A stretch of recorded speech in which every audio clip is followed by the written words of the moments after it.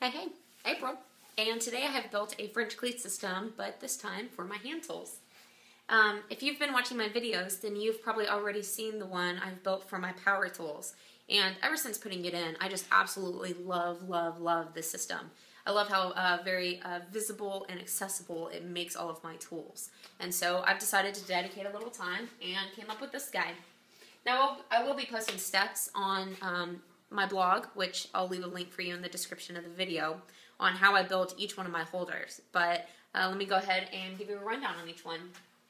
As you can see, my wrenches and sockets all stored on dowel rods. I have my standard and my metric. Now I don't really use sockets or wrenches too often. However, they were my grandfather's, and so there's no way that I'm going to get rid of them.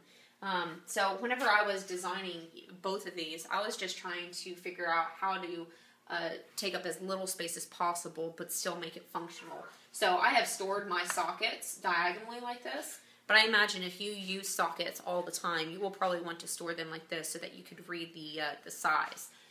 So know that it's, you could just build a shelf here and turn it up on its end so that the sizes are visible.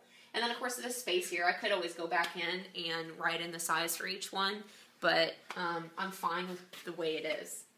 I have my reducers, my swivel socket, and then even a little holster for this little guy over here. So it's handy. Ratchets, extenders, little dowel rod for this one, this little short one. Paddle bits. Paddle bits were actually interesting because on the paddle bit, the shafts are 5/16. And so I just drilled a 5/16 hole into this little ledge and slide them right through. However, the 1/4 inch bit, the 5/16 down here, but a 1/4 inch up here. And so I couldn't drill a 5/16 hole or it would just slip on through. So I have drilled a 1/4 inch hole and just turn it upside down. My 2 grip tools, very simple. 5/8 dowel rod just sandwiched into 2 scrap pieces with a 5-inch hole.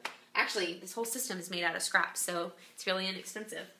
And then my screwdrivers just have little slots for each one. Keep them in place. Easy peasy. Of course, I have more space to build on. I can always add another brace.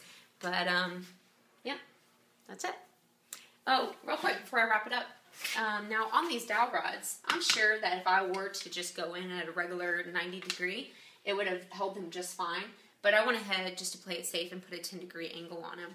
And to do that, I just grabbed 2 scrap pieces and put a 10-degree cut on them so that whenever I laid it on the deck of my drill press, I could take the back piece here that I was going to be drilling those holes in to store the dowel rods, and it will automatically be at a 10-degree angle. So if you are going to be doing the same design, that's a very quick way to do it.